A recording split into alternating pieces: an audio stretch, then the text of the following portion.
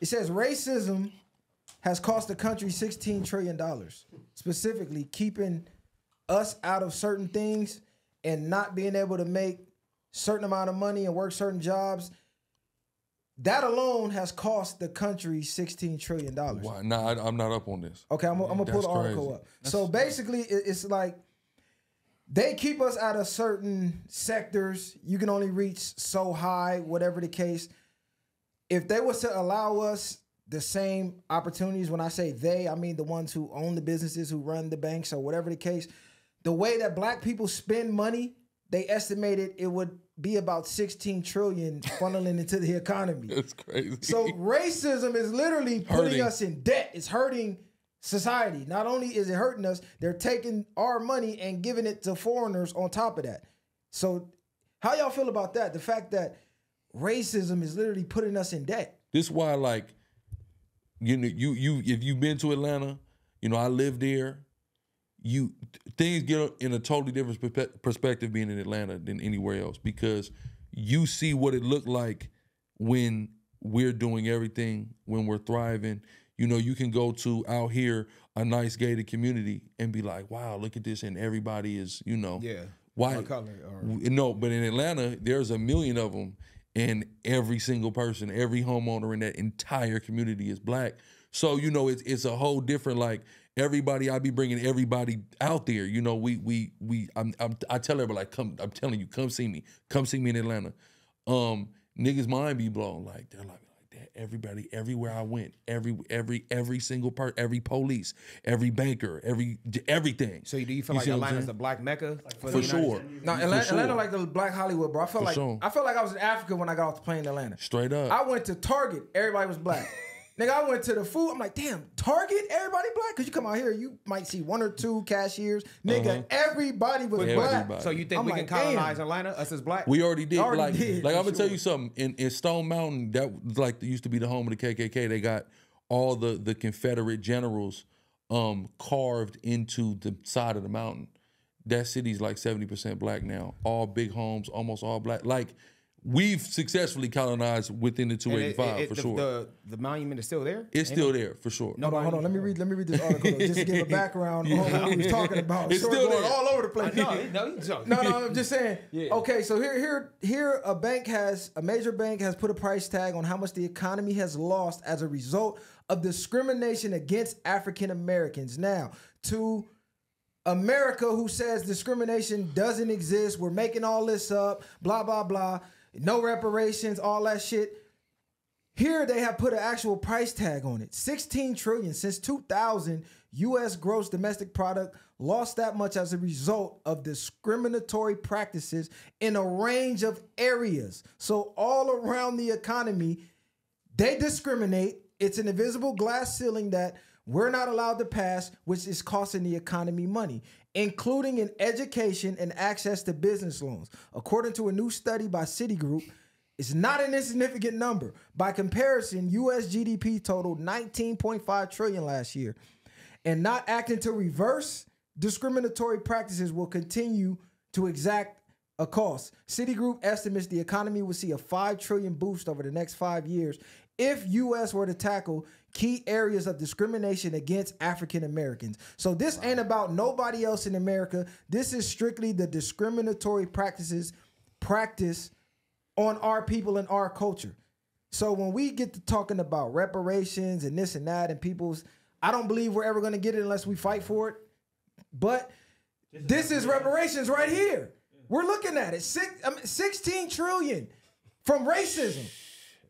Imagine how much money will be circulating the same way it circulates in Atlanta nationwide if they was to take off that glass ceiling.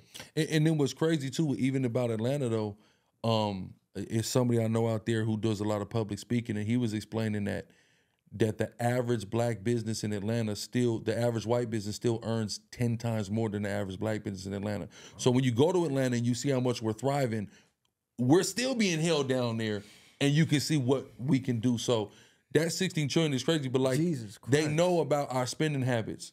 Yeah. If you give us the money, like if you remember the Dave Chappelle reparations skit, they said the recession is over. We back, baby. One day, give us the money. One day, we will stimulate and invigorate this entire terrible, economy. Bro. I'm and rich, that's bitch. so bad because we go spend it with everybody else. We want to be close to whiteness. Rather They than did a breakdown. 13 trillion lost in potential business revenue because of discriminatory lending to African American entrepreneurs. So these are the black people you see online say, hey man, I try to go get a business loan. I got A1 credit, this, that, and the third, denied. 13 trillion lost. So we're not making this shit up. With an estimated 6.1 million jobs not generated as a result. So when we say employ black people, support black businesses, they're literally putting a stop to it. This ain't made up shit. This is why I'm pulling this up. 2.7 trillion in income lost because of disparities in wages suffered by African Americans. 218 billion lost over the past 2 decades because of discrimination in providing housing credit. How many videos we done seen? Black person try to go sell a home. They get undercut with the price, the estimate. And they have a white person go back with the same home, put up pictures of a white family, and the price skyrocket. We're not making this shit up. It's right here in black and fucking white. 90 billion to 113 billion in lifetime income lost from discrimination in accessing higher education. We're literally being boxed out from every corner. This is why we need movements like y'all to change the mindsets of the people, to get out here and stand on business, and we can reverse this. But crying and protesting, holding signs, hey, we need, that's not gonna get it, bro. Yeah. I'm just sorry. It ain't gonna get it. We gotta put boots on the ground, and you gotta be willing to really take some action. Look how much money our community has lost due to these invisible discrimination, and all they gonna do is say, hey, it don't exist. Y'all making this shit up. Yeah, that's the old, that was 100 years ago, you know? But that 16 trillion, man, that's staggering. That's insanity. Yeah. Because how much is the national debt? What is it? We could have fixed that. We damn near got a quarter of it here that they take it from us. So black people, y'all gotta wake up, man. We gotta start standing on business. I'm tired of the talking. I don't even want to hear about voting, because they make the laws. They control the laws, they write the laws. Like one of the Rockefellers said, let me control the money and I don't give a fuck who writes the laws. Yeah. I control the money. Yeah. You can write whatever law you want. I control the money, I control you. Yeah, and our people don't even understand about lobbying and lobbyists. Like, that's who really gets stuff done, and that costs a lot of money. Like you were saying, protesting doesn't get laws changed. Lobbying does. Lining pockets, greasing palms. That's what gets laws changed. How do you think the Asians got their bill passed so quick? Hate crime. Yep. It's called money. They got money. You want to know how they got money? Hey, go in your own community. You'll see how your money is in their pocket. That's the thing about Atlanta too. The majority of the place, so this is a cold part. The majority of where we eat at in Atlanta, the Asians still own. The majority of the clubs that people go to, the Asians don't own, but it's, you know, Africans from the continent, Arabs, white people. That's who owns all that. And there's even with Africans from the continent, it's a clear, distinct difference in dealing. I know somebody, a brother from Detroit, who moved down and opened up a spot, and literally, like, some Africans pressed him, like, who told you can do that? You know what I'm saying? Like, who told you can, like, he's like, wait a minute, I thought we supposed to be brothers. Like, we all from the diaspora. Like, nah, they not looking at it like that. I remember we was teaching at Juneteenth in Atlanta, and this African dude walked by, and bro was like, Black Power, right? He looked and was like, nah. You see what I'm saying? So, but they're coming in, they know that we're gonna spend the money though. So they're opening establishments that are just pots for us to throw money in. You see what I'm saying? Because everything is a club in Atlanta. You know, the oxygen is hookah in Atlanta. You know what I'm saying? The oxygen hookah is crazy. The oxygen is hookah. You know what I mean? You just breathe it in as soon as you go outside.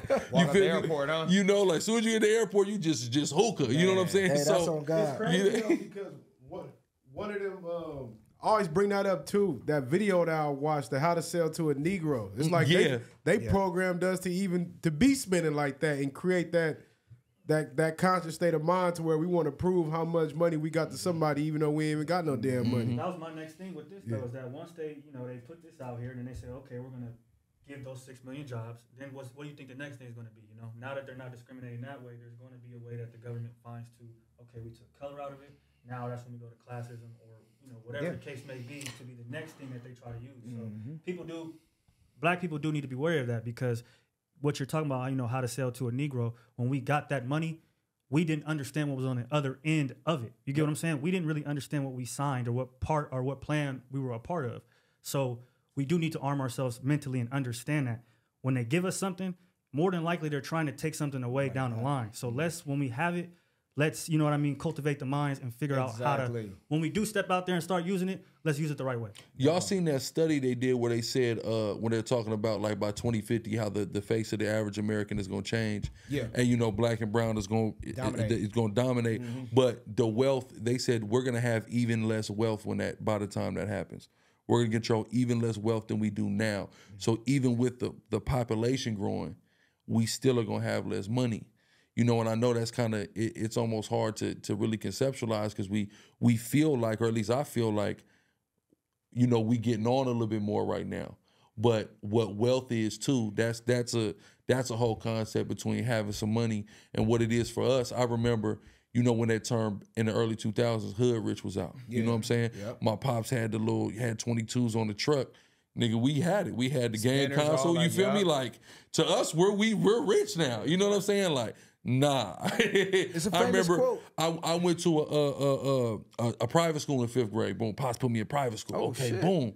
We in private school. Then I realized, like, we didn't have money. You see what I'm saying? When kids are like, how many houses do you guys own? We're renting still. I'm like, one. Yeah, well, I got 2. We own 2 houses. I'm like, then we don't even really How long own you was in private school? 1 year. The tuition was kicking Pop's ass. No, what happened was I ended up moving to California. We ended up moving to California for over the summer that year. You see what I'm saying? So we went into private school no more after that. But yeah, so it just was, it put things in perspective, like how they was talking. These kids are like, I got a $500,000 house. That's 24 years ago. So imagine how much that house is worth today if it were $500,000 then. You see what I'm saying? So it's like, that's what wealth is. And a lot of our people, you got a lot of people on the internet that are talking about, oh, you want to get generational wealth, do this, and people don't understand. You want to get some money today. That's generational wealth is not today. No. If you want generational wealth, you're not going to get it. That's for your kids and for your grandkids. It's not for you. You know what I'm saying? Also think about the organizations that black people have made millions of dollars from, right? The NFL, the NBA, the record industry, things like that. You ain't got no mic game. Oh, my bad. all of these things are things that are low-key newly been around. Like, hip-hop is only celebrated, what, 50 years? 50 years. So in the organizations we're even in and making money in, there's not necessarily longevity in that as well. So we have to teach longevity. Like, that is something that you have to instill into us. Yeah. Look, so I think it'll happen over time, though. Look, it's a quote. It says, you will own nothing and you will be happy. So the fact that you said it'll be more of us, but we'll have less wealth. I'm seeing certain things happen around the country that's making me believe that's true. I don't know if you up on Louisiana. They granted permission for this wealthy community to break away and start their own town. So they separated from the actual community itself and created their own shit. Like their own country damn near of just the wealthy. And the poor is just left there to fend for themselves. So I see that as something that most people will ignore.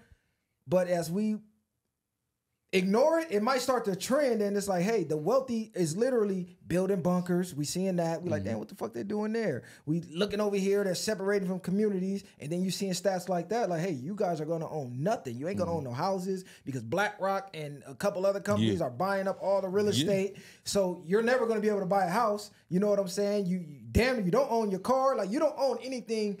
You don't. Realistically, even if you don't even own your own fucking kids. You don't. Sign the birth certificate. You got a social security number. They own you. So I look at shit like that, and I go, how can we reverse this? Do you guys go that deep, or you guys just surface level less? No, we go that deep. What's crazy is all that's happening in Atlanta right now. It's something called the Buckset in Atlanta. So Buckhead. And what's crazy is we hang out in Buckhead. Our people have apartments in Buckhead, things like that. But when you hit them Buckhead back blocks and them big ass houses, them is all white folks back there. You see what I'm saying? But we do plenty kicking it and stuff. And the white people in Buckhead are sick of us. So they're lobbying for something called the Buckset for Buckhead to exit at being a part of Atlanta, but those taxes that are paid in Buckhead is what supports Atlanta. Between the taxes being paid in Buckhead and the revenue brought in for the airport, because you know the airport technically is not in the city of Atlanta, but the city of Atlanta controls the airport. So between that airport and Buckhead, that's what keeps Atlanta going as far as on the civic level. So the white folks up there, they're like, nah, we sick of this because we got a saying in Atlanta called Buckhead's the new Bankhead, right? Because Buckhead is nice, but we kicking it and there's shootouts, there's all kind of stuff. Some of the hottest, most uppity clubs, niggas is getting killed out front of. You see what I'm saying? They're sick of it. And they want to be able to create their own police force so they can over-police the areas where we're in. Versus APD, they're stretched thin, so there's less police in that area because technically it's a lower crime rate. You see what I'm saying? So that's something that they're doing there, and they want that the wealthiest part of Atlanta to seed from the rest of Atlanta and become its own city. You see what I'm saying? So they're definitely trying to do that now. How I'm starting to look at it, to back to what you're saying about them separating, I think now they getting to a point realizing how much money they losing. They not giving a fuck about black, white, red, or orange no more. They looking at it like you got green or you broke. So now they gonna start to really push that form of, I wouldn't say not as racism, but yeah, we wealthy, they not, you know what I mean? Yeah, Classism, yeah. You the enemy if you ain't up here with us. If you got money, fuck it, you fucking with us. If not, we finna orchestrate this to separate us from everything else. And slowly they gonna start doing it. You gonna see it out here. They boosting the economy up. People starting to have to gravitate to certain spots where you only gonna see the rich over here, and you go. Well, it's kind of like that over here in Beverly Hills. Yeah, ain't no freeway. They tried to put a freeway through Beverly Hills. Hell no, they wasn't gonna allow that shit. Yeah, they wasn't gonna let that shit happen. So it's kind of like that out here with Beverly Hills. Beverly Hills, they have so many restrictions what you can't do because they own it. Everybody over there is putting in so much money. They got their own shit going on. This is own city. Yeah, they so cold they can vote you about the neighborhood. Exactly. That's what I'm saying, bro. Hey, look, that's real talk, bro.